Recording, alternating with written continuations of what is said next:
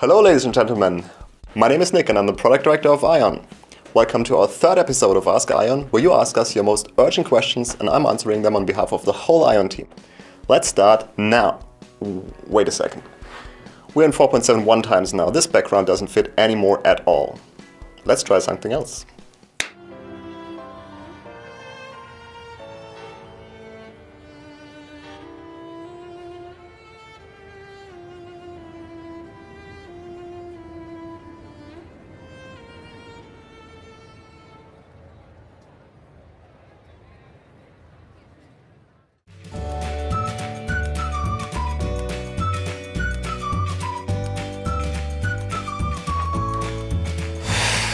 Guys, seriously?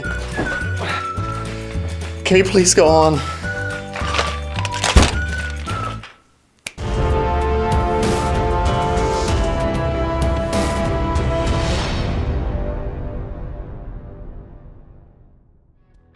This is what I'm talking about.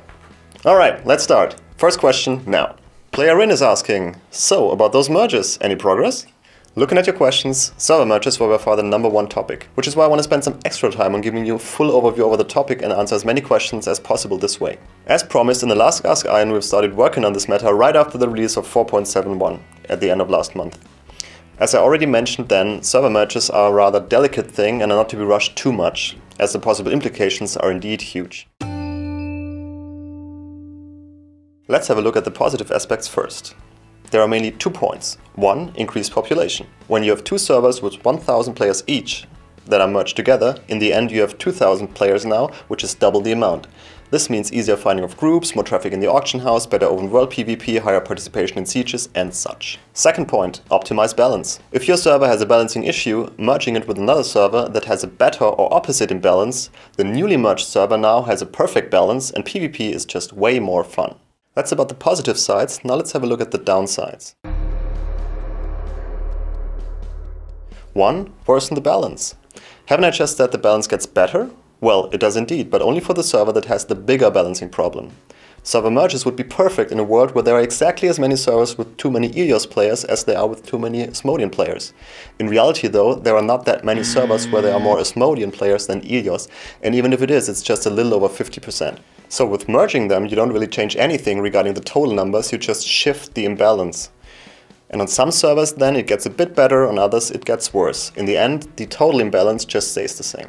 The second downside is basically everything where there are 2 things that can't exist in parallel on one server. One is the player name, for example. When 2 players have the same name, the one that has the younger name will get a forced name change.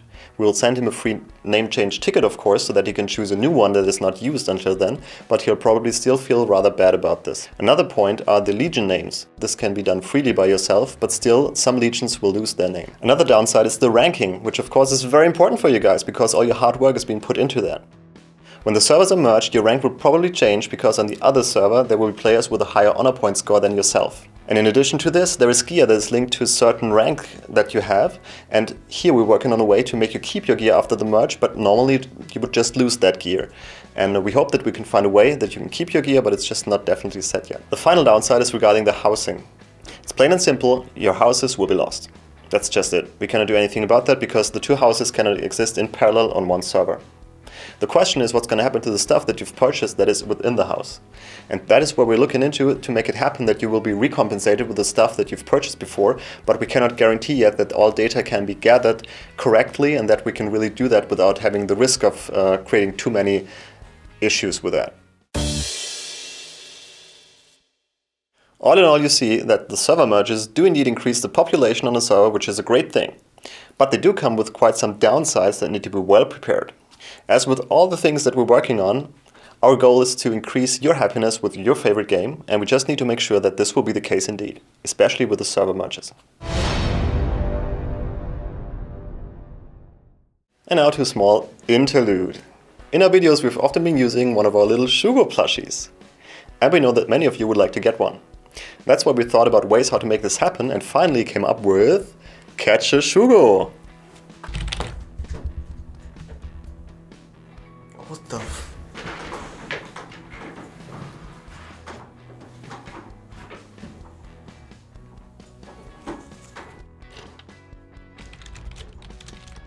Oh well, something like that.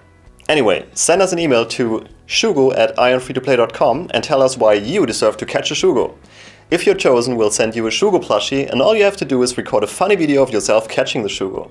Your video will then be included in the Catch a Shugo part of the next Ask AION. Looking very much forward to that. Next question is from our player Brian Van Gils. He's asking, when are you going to delete the possibility of leaving the Runatorium early? Currently, in the Runatorium arena, when all other players have left, it is not possible for the remaining players anymore to gather the additional rewards.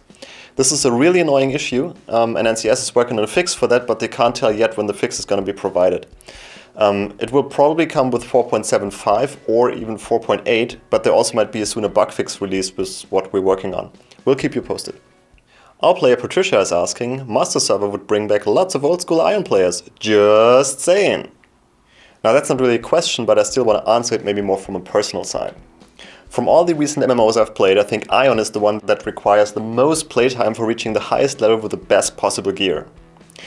And from what we know about the Master Server, I think that lots of people have a too strong vanilla view on this and disregard the downsides. There is a reason why Ion has changed to what it is today, and I have my doubts about the ongoing popularity of the Master Server.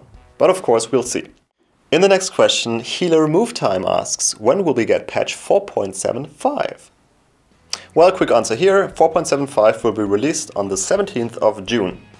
Biggest features, new Mana Stone system and full Pangea including Untricksha. Sebastian Strasser is asking, are there any news about the fix of the Curse Cloud / Word of Destruction bug in Pangea? Are you able to ban the people who take advantage of this bug? The bug Sebastian is referring to is about the resurrection stones of each group that are located behind a gate. The bug is that these stones can actually be damaged by AoE spells without destroying the gate first. Before resetting the siege, the defending group had a big advantage from this. Currently we are resetting the siege every time, so it's not one-sided anymore, and everybody can make use of this if they like. But it is a bug though, and the long-term goal is to have it fixed by NC ASAP. In our next question, the player Really is asking, why are you not able to post informations about upcoming events before the end of your maintenance? It is really annoying. Yeah, I have to admit that we are also not happy with that, and there have been some issues with the events as well. We are already working on optimizing our processes so that we can provide this information sooner and have the events running more smooth in the future. So sorry for that, we'll improve it.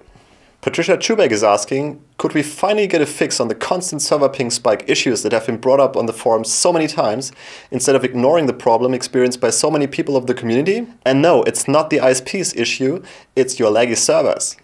Objection! We're taking this very seriously indeed. And in almost all cases that we check, it's definitely not our laggy servers, but indeed an ISP issue. We can also prove this with the trace routes that we have. Also in general regarding this topic, Pascal, our technical mastermind, has covered this in length during our live stream. But as lots of you might have missed that, we created an FAQ entry about this. And for all of you who have missed the live stream, we prepared the best scenes for you. Please enjoy that now.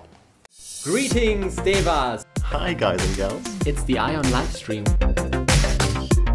This content update? Why are you laughing now? I'm still watching the comments. And then that's you. This is internet. What am I gonna wear tonight? I promise I will read all of the things that are gonna be said here. And if it's, for example, a ban, we also check, of course.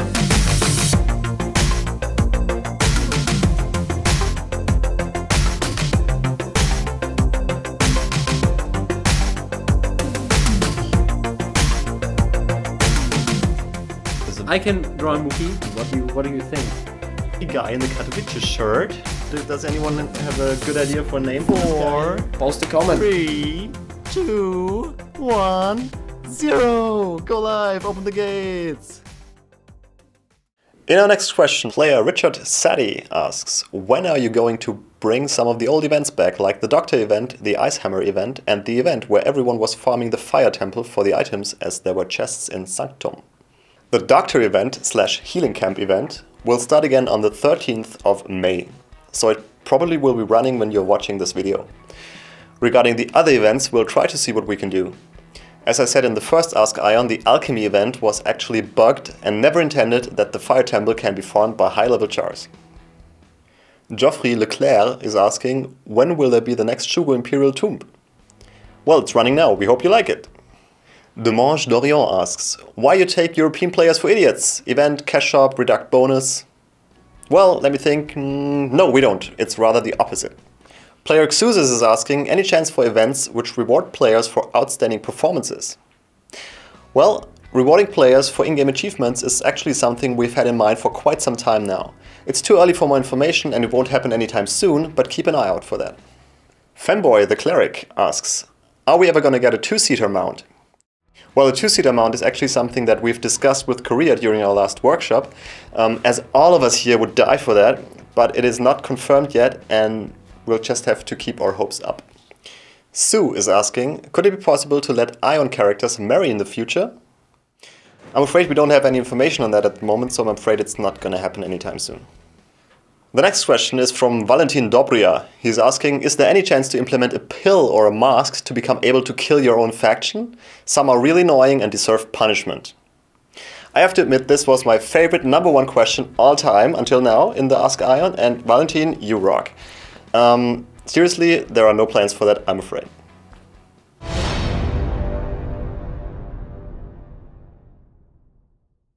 And once again, we've come to an end, dear players. Thank you very, very much for all of the questions that you have sent us. They're getting more and more every time we're doing this, which is great. I hope you really are enjoying this format.